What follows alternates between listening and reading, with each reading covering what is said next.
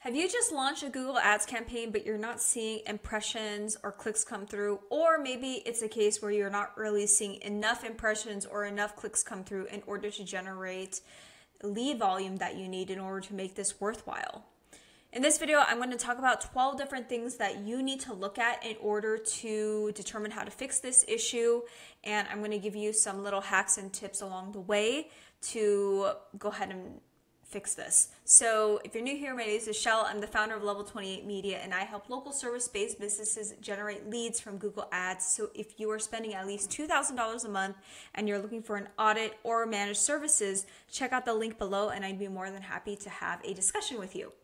Now, the first thing that I want you to look at when we're trying to diagnose no impressions or low impressions is your bid strategy. So if you have a new campaign, I want you to, first of all, understand what a learning period is. And a learning period is the time that it takes for Google when you are using smart bidding to really get ramped up with the constraints that you've given it, given the different auctions that it's entering. Smart bidding is maximize conversions, maximize clicks, anything leveraging Google's smart bidding algorithm, target ROAS, target CPA.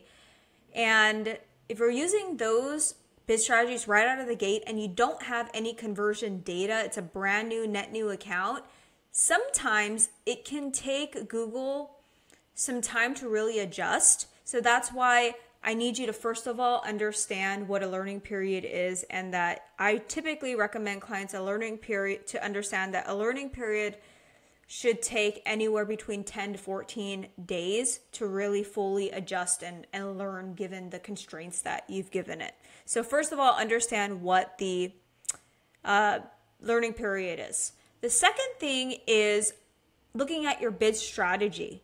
If you are using a smart bidding strategy right out of the gate and you have no conversion data, it can kind of choke up Google sometimes, and it might not allow it to spend or accrue data because Google's trying to get conversions at a certain price or try to maximize conversions given certain constraints that you've given it, but it's not able to actually get anywhere because it doesn't have any conversion data to go off of. It's not really smart because you haven't given it really any data to be smart.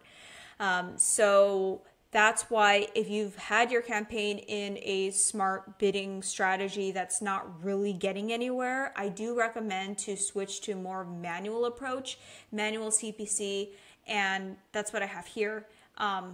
Switch things back to manual CPC for a little bit, start to gain more tractions. Once you've accrued at least 20 conversions in the last 30 days, then it is probably a smarter idea to switch things over to a smart bidding strategy in order to reach your campaign goals. I've seen where I've launched campaigns sometimes using smart bidding that doesn't have any conversion data that does perfectly fine. But in some instances, based off of the constraints and the targeting in the account that you've had set up, it can kind of choke the campaign and not allow it to really do anything. So that's why I do recommend to potentially look into your bid strategy. Third thing that I want you to look at is evaluating your keywords. If you have keywords in your account build that are not generating any volume, that's a red flag. You want to look at your status here. And by the way, the account that you're seeing on the screen, this is a super old account. That's why you're seeing broad match modified. You're seeing lots of notifications in here. This is an account that has been inactive for years. So just as a heads up, just wanted to use this as an prime example for you. But here you want to look at your status column under the keywords. And if you have a lot here that say not eligible, it's tons of not eligible, that's a clue that your keywords that you've chosen are just not generating enough volume. And you want to go then look in the keyword planner or add some more keywords that actually have volume so you could start attracting your ideal clients or ideal leads to come to you. The fourth thing that I want you to look at is your negative keyword conflicts. And you might be wondering, what's a negative keyword conflict? A negative keyword conflict is when you have a negative keyword in your account, you're telling Google, hey, don't show me for this keyword. Let's say, for example, aged care assistance is a keyword, but you also have it as a negative keyword. That means that your ad's not going to show because there's a conflict between the two. So you want to make sure that you don't have aged care assistance as a negative keyword or anything of that would be blocking that out. How would you know if you have a negative keyword conflict? Typically, you'd be able to identify that by going to the recommendations tab. If you've watched my videos before, you know I'm not the biggest fan of the recommendations tab, but one really great thing that comes out of the recommendations tab is it will give you some recommendations here for negative keyword conflicts. And if it's telling you here that you have a negative keyword conflict, which in this example, there's none, but if there is, it's going to show you, and then all you have to do is just accept it, and it's going to remove that negative keyword from your negative keyword list. The other thing that I want you to do back in the keywords section is if you're using all exact match and you're not really using phrase or even broad, you might want to consider opening up your match types if you are not getting a lot of volume. So first of all, I want you to fix this by potentially adding in new keywords. But if you're using all exact match, you're really limiting yourself, and you could capture more demand by opening up and broadening things. I'd probably prioritize it with exact, then phrase, then broad match, but broad match would be my lowest of priorities, especially if I'm operating on a pretty low budget, $5,000 and below. I would keep it more exact and then potentially opening it up to phrase match. The next thing that I want you to do is look at your audiences, devices, and location exclusions. So audiences would be here.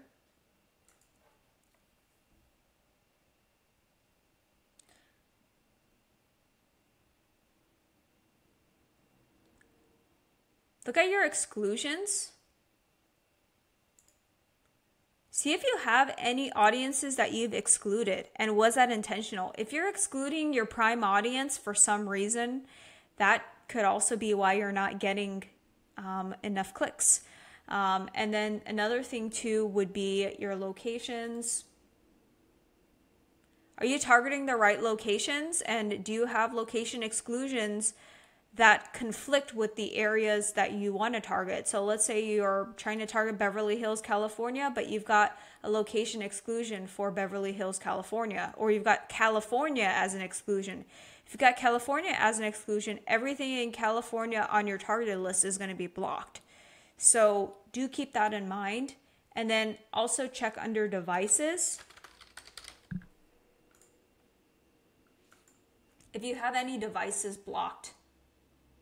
This case, I have tablets blocked, which is fine, but if you've got mobile or desktop blocked, you might want to take a look at that again and identify why that's the case. And if that was not intentional, that could be another reason why you're just not getting any impressions.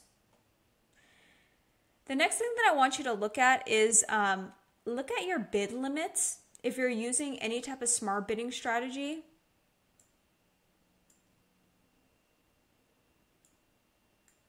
in this case, I'm not, but let me try to open one up and show you an example.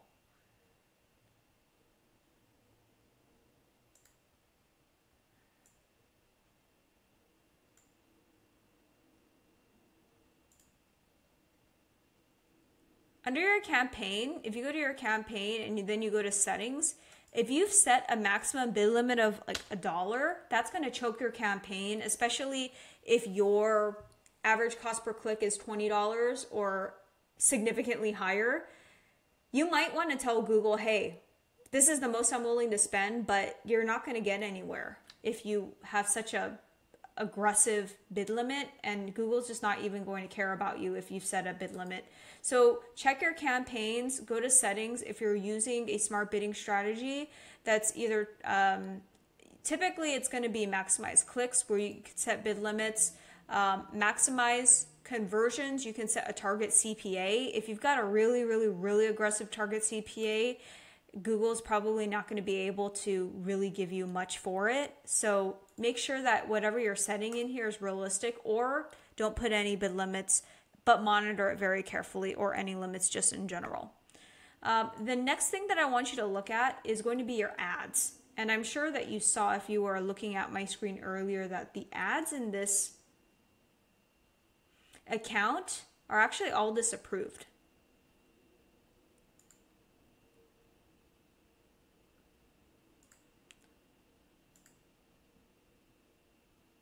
See, destination's not working, destination's not working. So that's the reason. And if we were doing an audit, that would be the reason why this account is not getting any impressions, even though it's on.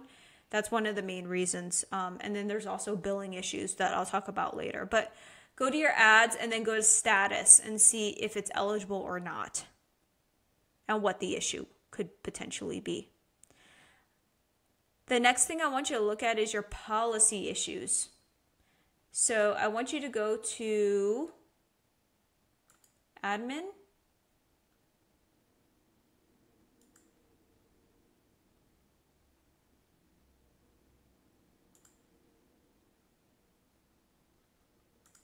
Actually, 1 second. I need to see. There we go. Troubleshooting. Yeah, it would be under tools. Google's moved around things so many times, so it's sometimes can be hard to find things. But you would go to tools, troubleshooting, and then policy manager.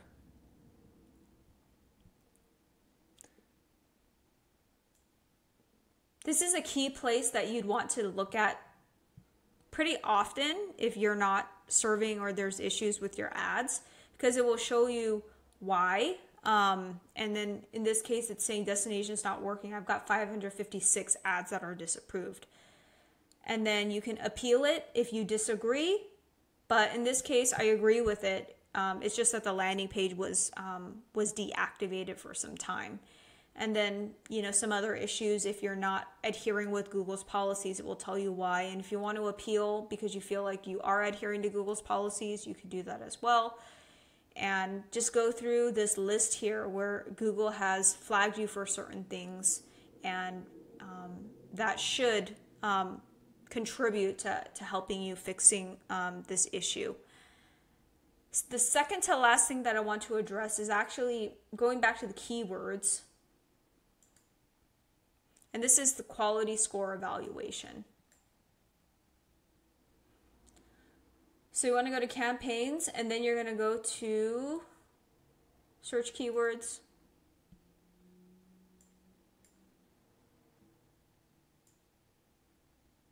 And then we're going to pull in quality score.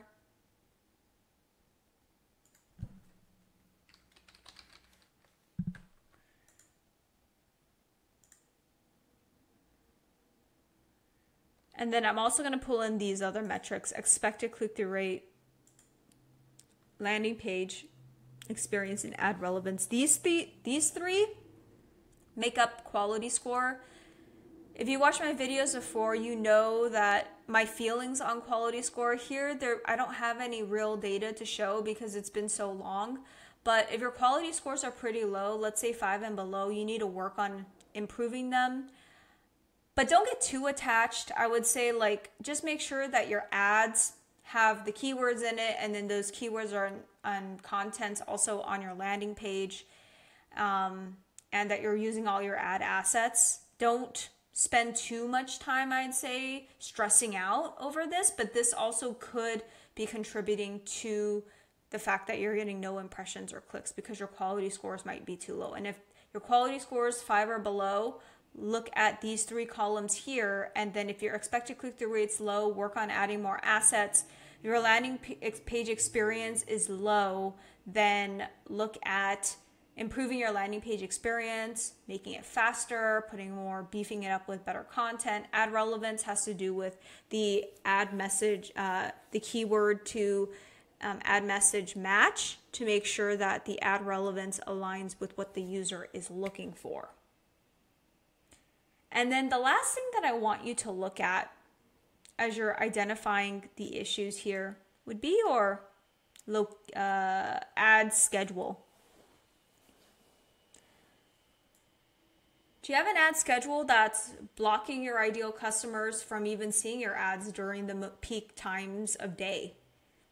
Seems pretty obvious. Sometimes I take over accounts where it's not that obvious to the client, and then we take a look at this and boom, it had to do with the ad scheduling. And then when you log into your account, by the way, typically a lot of the big issues are going to be flagged by having like a banner at the top. So this is also a core issue with this existing account. The reason why it's not serving, number one, is because the ads are disapproved. Number two is complete payment account activity. This is just an issue. They need to make a payment on the account. And then number three is the account isn't active, so we have to reactivate the account. So that's just the case for this account. Usually you will get a notification at the top for really big like billing issues or disapprovals, but not always.